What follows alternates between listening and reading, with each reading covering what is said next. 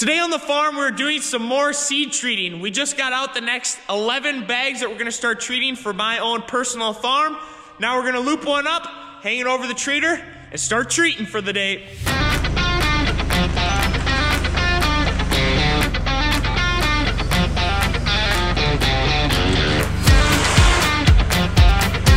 Now that we got the seeds preloaded into the inlet conveyor, we'll come over here and start the treater out.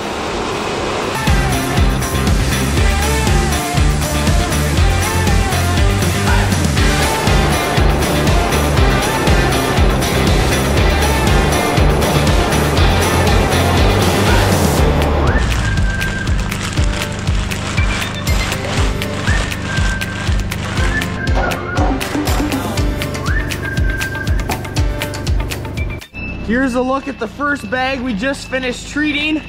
The beans look nice and red, which symbolizes the treatment that we have on them. As you can tell, it took us a little bit longer to fit all the beans back inside the bag from our hopper in comparison to when we used some of the boxes. It's just a lot trickier to get all the beans to fill out everything on the bag because these bags really start to fill up once the beans are treated.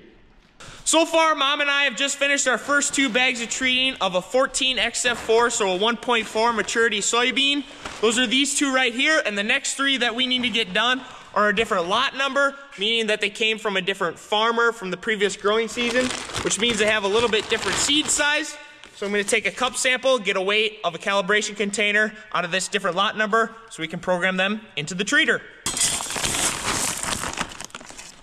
So because every seed has a little bit different size and different humidity when it comes into being treated, we need to calibrate that to our treater, which I'm doing here with this cylinder, and we'll take a scale weight over here.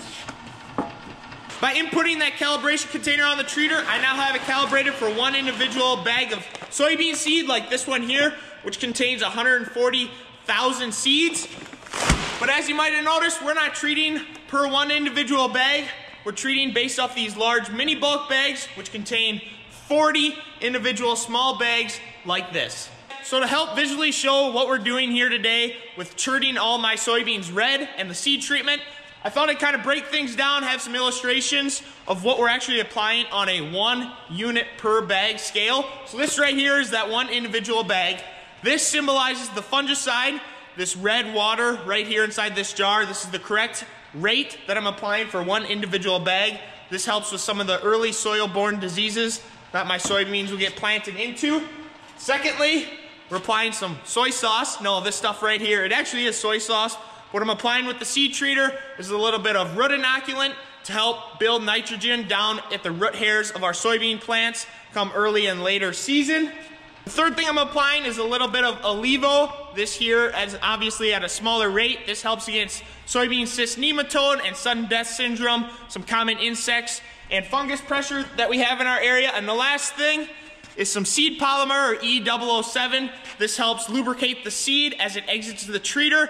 That way the flowability through the planter. This is almost like a flour-like mixture that gets coated on the outside of the seed prior to leaving the seed treater. So now that I gave you guys a rundown of all the chemicals I'm applying to my soybean seeds for next growing season, let's start another batch to keep treating.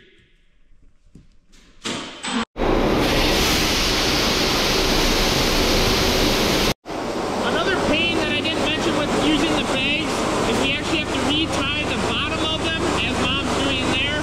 That way we can reuse the bag to put back on the pallet. It's just a lot less inconvenient than the boxes, but it's what we gotta do.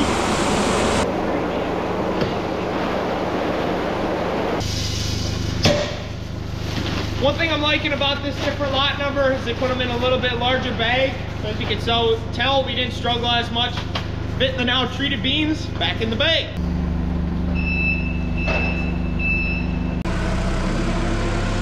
And we got that bag finished, so now we're gonna bring another bag over to the inlet hopper, set it over it, open the bottom, and get started on another bag. Now I just got a notification on the treater. We're running out of Olivo in this keg right here.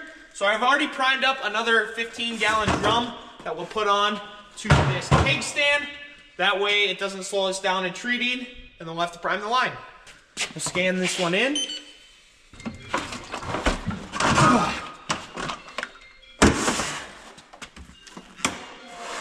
The new keg's in position. We'll mark that as in position here on the treater. And then it's gonna double check the weight, make sure that's a completely full keg that we're just putting on. We'll jog a little chemical, get the line nice and primed up there to the seed wheel. And we should be ready to keep treating. Now that we got our 9 large mini bulk bags of 1.4 maturity beans done, rather than directly transporting these over to our cold storage shed, what we like to do is leave these in the shop for a day or two. It really helps that seed treatment, that coating on the outside of the seed, adhere to it. That way, when those warm, high humidity days come this spring, the seed treatment doesn't just flake off. So we're just gonna move these into a row here in the back of the shed and pull out a 1.8 maturity bean that we'll start treating here shortly.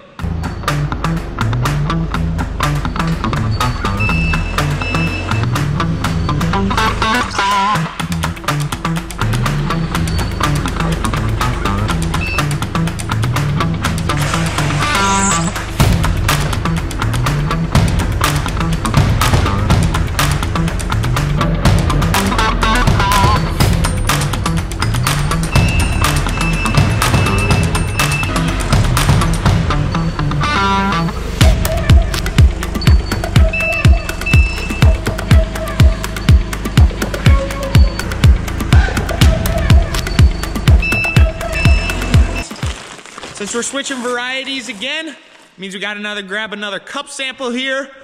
But I didn't really talk about what's the advantage of treating soybeans. Why, as a farmer, I want my soybeans to look red instead of like this.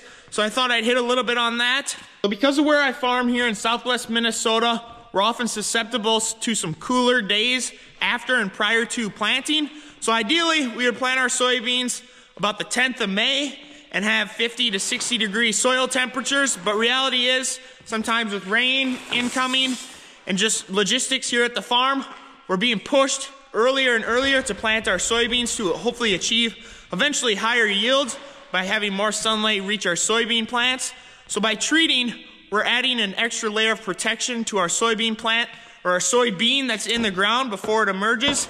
And then it also continues that extra defense all season long from root to shoot of our soybean plant. Ideally, adding right around 5 extra bushels of yield is what we've seen over the last couple years from our treated versus our untreated check. So that's why we continue to keep spending time, effort, and energy on treating all of our soybeans. We just finished those previous 18XF1s. Now we're gonna switch over to some 19XF3s. And on this next bean, since we're putting this on a field where we have a little bit higher pressure of white mold, we're actually gonna be putting on some heads up soybean treatment. So this is to help against some of that protection of white mold. So we gotta go mix up in a different chemical, change around the recipe over here on the treater. I'm not finding the correct recipe here on our recipe formula inside the computer on the treater, which means I need to go to the computer, find the correct recipe, get it approved by a chemist. That way we make sure we have the right formulation here on the treater. And since this thing's connected to the internet, normally within 5-10 minutes of me submitting an application or submitting over my recipe, it'll get approved, sent back over here to the treater, and we'll start treating with that new recipe. It's about 10 minutes later now. I got my recipe approved by the chemist, so that's all uploaded into the treater. Now we're gonna start flex filling one of these hoppers here with our heads up soybean treatment.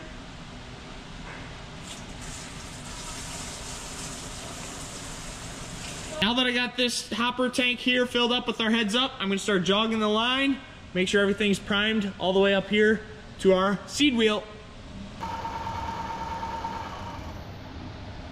Just ran that first bag with the heads up on it through the treater. Let's come over here down by the hopper and see how they're looking. Here's that first batch we treated with the heads up. I was a little bit worried that since we're putting on so much chemical on these soybeans that they would come out in a little bit of clumps. So I upped the rate of the seed polymer, and as you can tell, no clumps at all. So we're gonna keep sticking with the rate we're going with on the next couple bags here. We are finally on our last bag of soybean treating for the year. Well, actually not technically for the year. We still have some later maturity 2.5, 2.3 beans over there, but all of our early maturity soybeans after today are gonna be treated. So we're just gonna drop the last 40 units inside the treater, which is a good feeling because then we can finally get our planter hooked up back into the shop because we have a ton of work or a lot of things we want to check over on the planter before planting season.